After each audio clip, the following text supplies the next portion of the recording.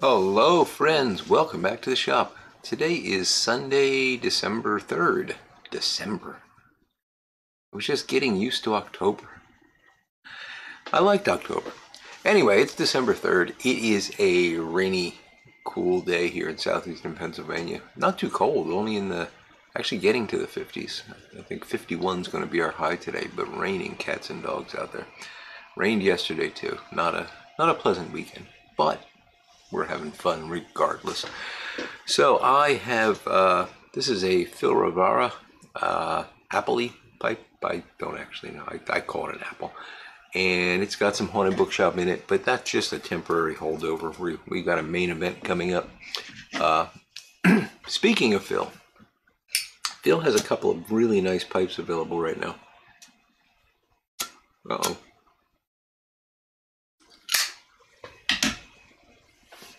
If you've thought about getting one of Phil's pipes, this is a good time to at least look, because he's got, I think, 3 of them.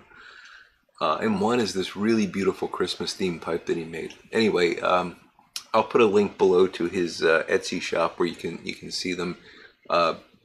Even if you're just curious to see them, they're beautiful pipes. Phil does really nice work, and yeah, he didn't ask me to do this or anything. I just thought it would be nice to make sure that people know he's got some pipes available.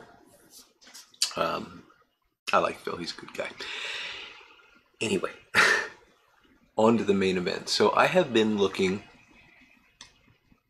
for many years for a Christmas tobacco, a Christmas aromatic. And this is stupid for many reasons, and I never claim to be smart, but reason number one is I do not like aromatic tobaccos. I've very rarely found an aromatic tobacco that I can tolerate. And I've got a couple. I've got Autumn Evening. I've got that Honeydew Vanilla from Dan Tobacco, which is a really nice blend. And that Nutty Irishman is okay. It's not in the same category as those two. It's a little bit less pleasing in my mind, but I can smoke it. But if I smoke 1 or 2 bowls of that a month, that's about all I ever want. And I don't know, if they disappeared tomorrow, I'd probably be perfectly fine. So why do I do this to myself?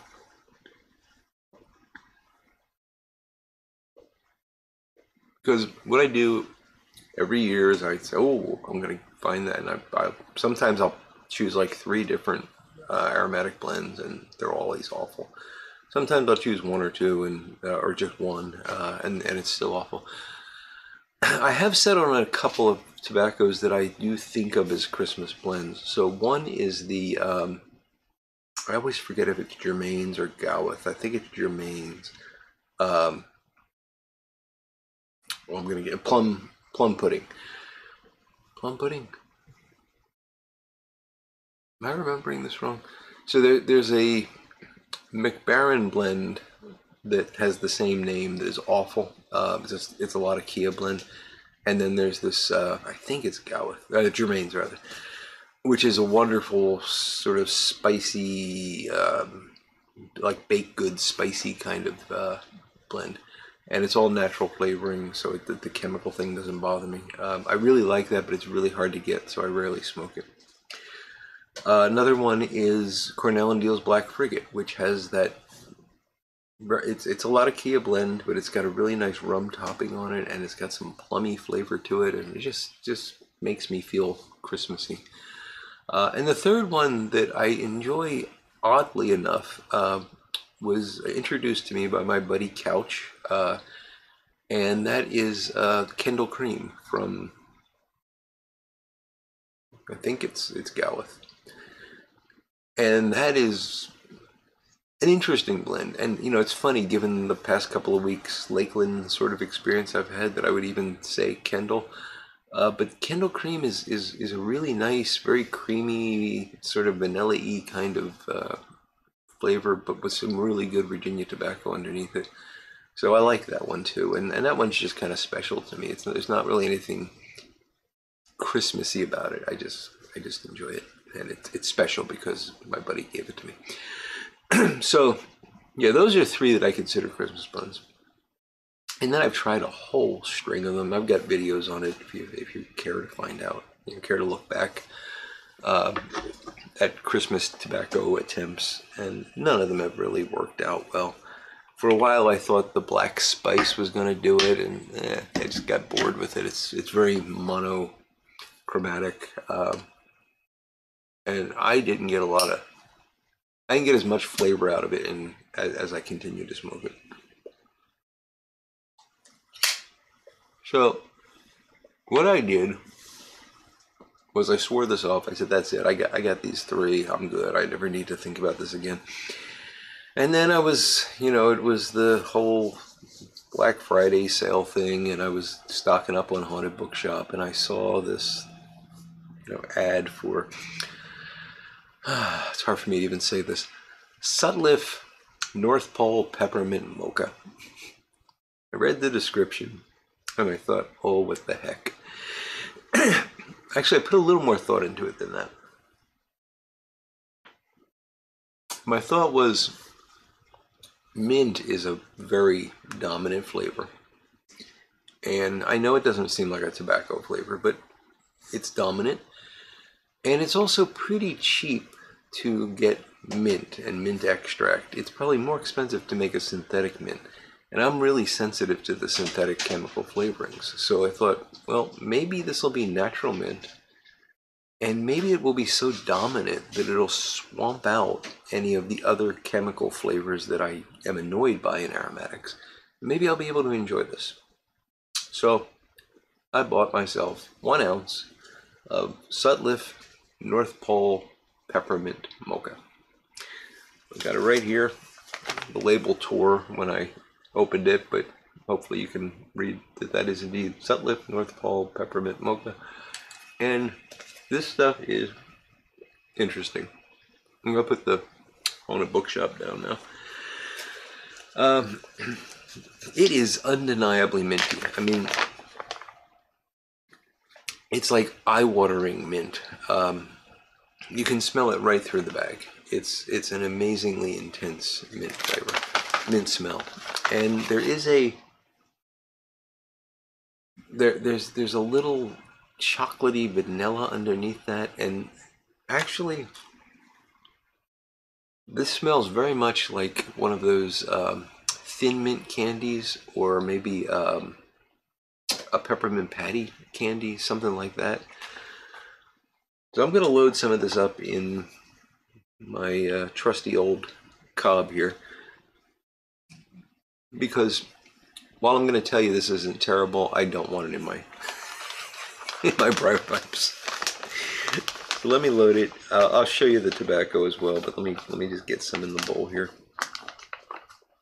It is a blend of Virginia Burley Black Cavendish, mostly Black Cavendish, and then lots and lots of toppings.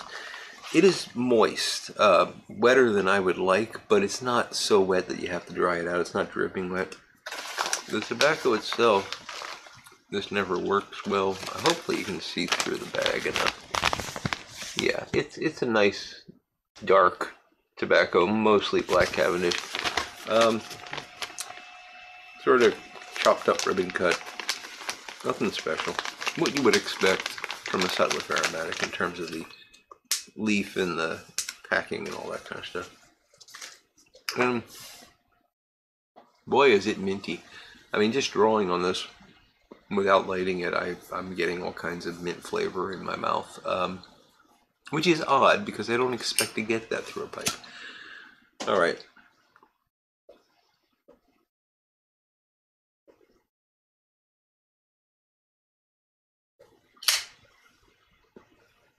I have to keep reminding myself not to retrohale. The initial light and the flavor I'm getting is mint, almost like cough drop level mint. You know, it's like or Vicks Vapor Rub, something like that. And if you retrohale, it's very much like inhaling that Vicks Vapor Rub.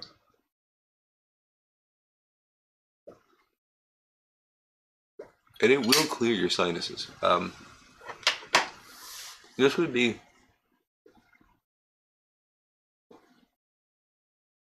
this would be a great blend if you have a cold. It'll cut through pretty much anything. It's a little hard to get lit as well, so.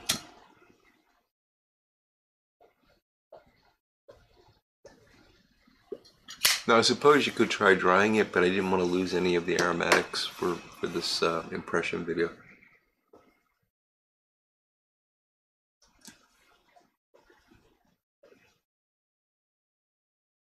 Boy, that's a lot of mint.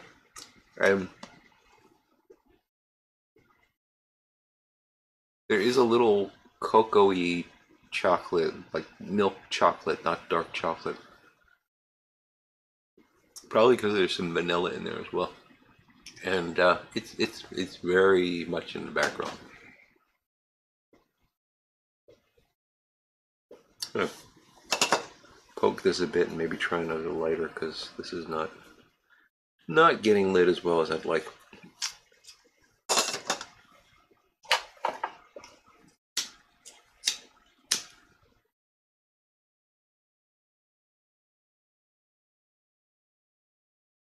The Zippo was sputtering a bit, so. Oh, there we go. So the mint is like super dominant when you first light it. And then that mocha cocoa flavor starts to come up, but it's never a big player.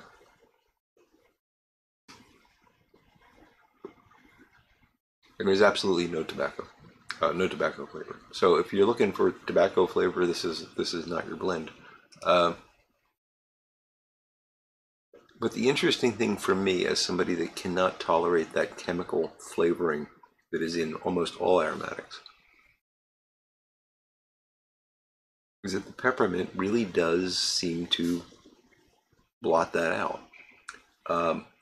It might just be because it's so dominant. It might be that it's actually anesthetizing my taste buds, and therefore I don't have to deal with it. But I can still taste the chocolate.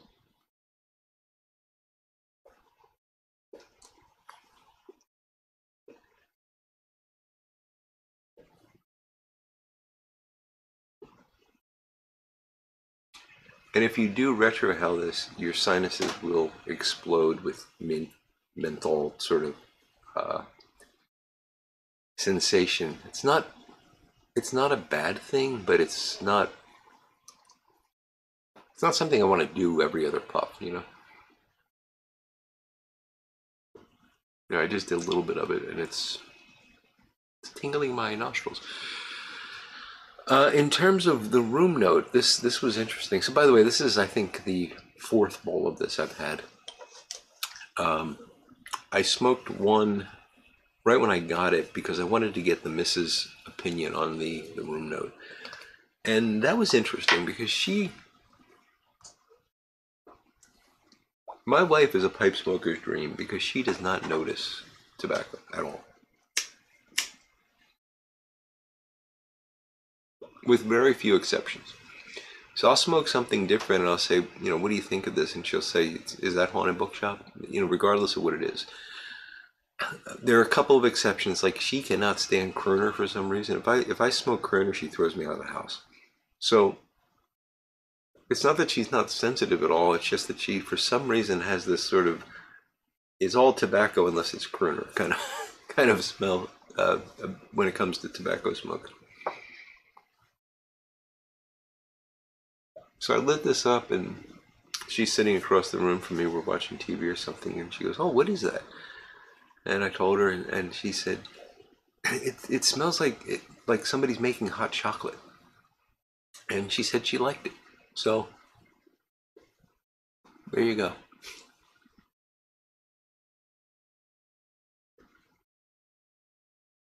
Now, as the bowl progresses, and I'm not there yet, but as you get like to about the halfway point, that mint flavor starts to recede a bit. It never goes away, but it definitely recedes, and you get a little bit more of the chocolate, which is nice, but unfortunately it doesn't last long because by the time you get to about the 3/4 point, it becomes very ashy.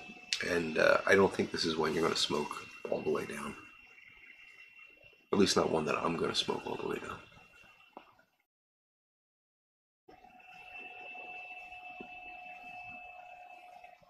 So, in the world of tobacco, is this good?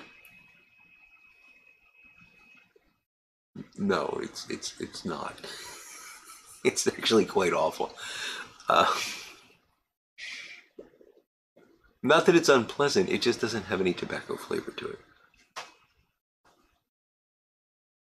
But in the world of aromatics, based on my personal experience of aromatics, I know there's folks out there that love them. I can't smoke them.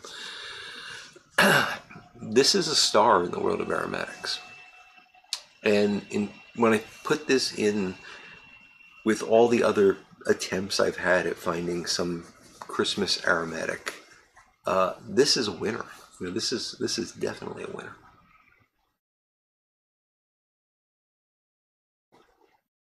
Now, would I buy a pound of it?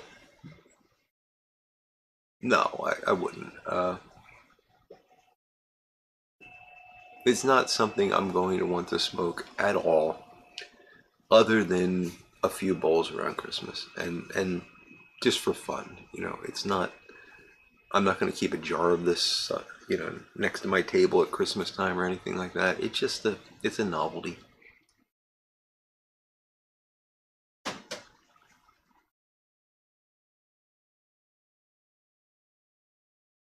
But the mint thing is rather interesting,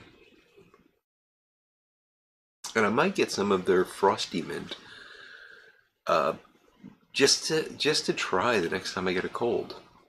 It would be kind of interesting to see what that's like.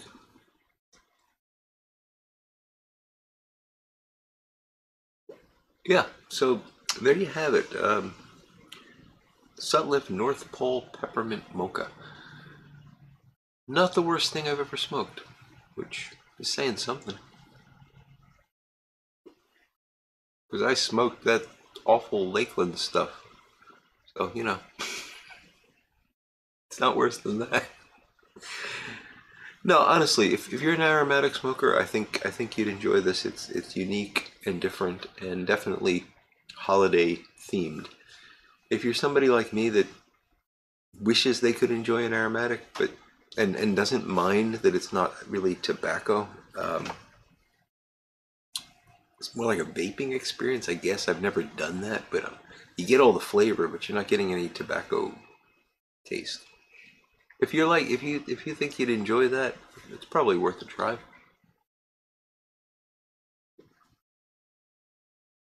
But as my buddy Doug Owen put it on the live stream on Friday, he likes his Christmas tobacco. He's going to try a Christmas tobacco with an interesting, unique flavoring.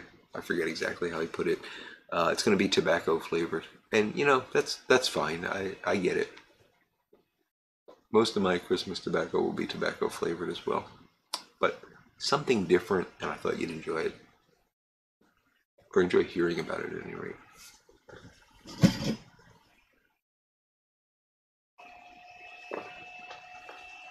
It does pair well with coffee.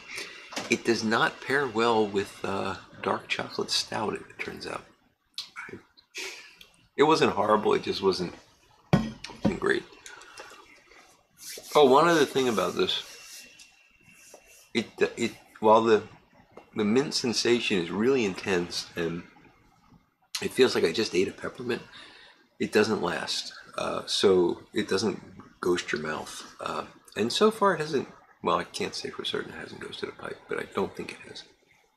Like I've smoked other things in this pipe and haven't noticed like strong mint flavor. So yeah, I found a Christmas aromatic I can smoke. Woohoo! I should get out my little woohoo guy and run him. Uh, all right, so what else is happening here? It's raining, so I don't know what's happening. I got all this stuff I got to do outside, and it's raining. I haven't even put up Christmas decorations, and my wife just bought new lights for the front of the house, so I got to do that. Um, She bought a ridiculous. So we had colored lights. She didn't like them, and she bought a ridiculous number of white lights now, which means you're probably going to be able to see the house from space.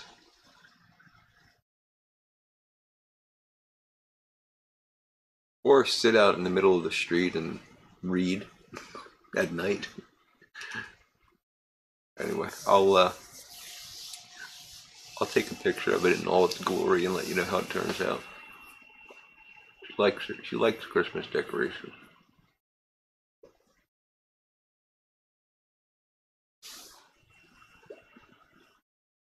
Other than that, what's going? Oh, I changed the belt on my lathe yesterday. It was starting to squeal, and it turns out it was actually very stretched out. It did need to be replaced, but boy, that turned into an ordeal. It was it was basically easy, but there's this little sensor that counts the revolutions, so you know how fast the lathe is running. And the way that's mounted, you have to be a contortionist to get your hand up inside the headstock and hold it in place with a little backing plate that has threads in it, and then get the screw from the other side to line up with all that. And there's two of them. And oh, and at the same time, it has to be positioned uh, in the correct place so that the spindle is, the indicator is rotating through the sensor. And I probably got it on 4 times, but it was on the wrong side of that. And then I finally got it right. I don't want to ever do that again. But it's running well, and I have been making more tampers. I don't know why. It uses up the scraps. A couple of interesting ones that you might want to see. This is white oak, which actually turned out better than I thought it would. I've not really been a fan of working with oak because it's a large pore wood, but that's pretty nice, I think. And then I tried to ebonize one, which just sort of accentuated the grain a bit. But I don't know. I don't know if I'm such a fan of that. And then just for the heck of it, for comparison, this is cherry. Probably have seen this one before. I haven't made that many tampers since last week. I think I made three or four. So this is also cherry, but this is cherry with that same ebonization process. And I'm surprised that it actually ebonized so much. I mean, this almost looks like ebony. There are spots where you can definitely see the cherry coming through. But yeah, that's kind of interesting that worked as well as it did. Actually, if you look right in this area here, I don't know if you're going to be able to see that in that light, but there's a fair amount of the cherry coming through. So yeah, just having fun, just having fun. Oh, and this is the last Bacote tamper I will ever turn. This is the first one that I turned, that I showed you probably last week, because I still have spots of I think I had some chips caught under my watch, which is why this is so bad, but this will not go away, and it's really itchy. So yeah, Bacote is not on the list for future tampers. Or anything, really. I don't want to ever see the wood again. But that's been fun. And yeah. Anyway, I have probably taken up enough of your Sunday.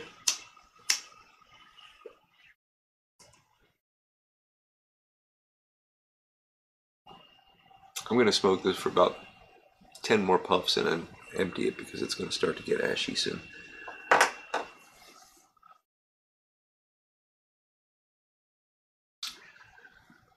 But I will wrap things up then. So, Sutliff, North Pole Peppermint Mocha. I think you should give it a try. I really do. Again, I'm not saying it's the best tobacco I've ever had, but it's an interesting take on a Christmas blend.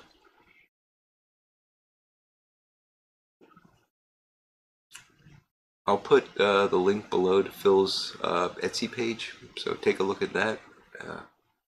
I wish I could buy that Christmas pipe. It's beautiful.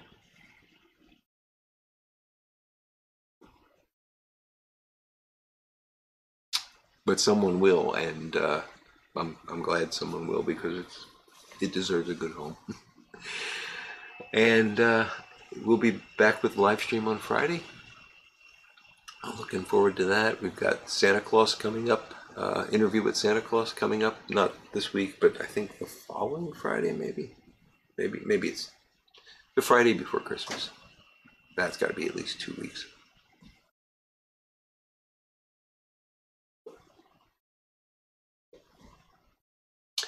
And so on. So, have a great Sunday. I hope you're looking forward to a great week ahead. And until we speak again, I will look forward to talking to you again very soon. Goodbye now.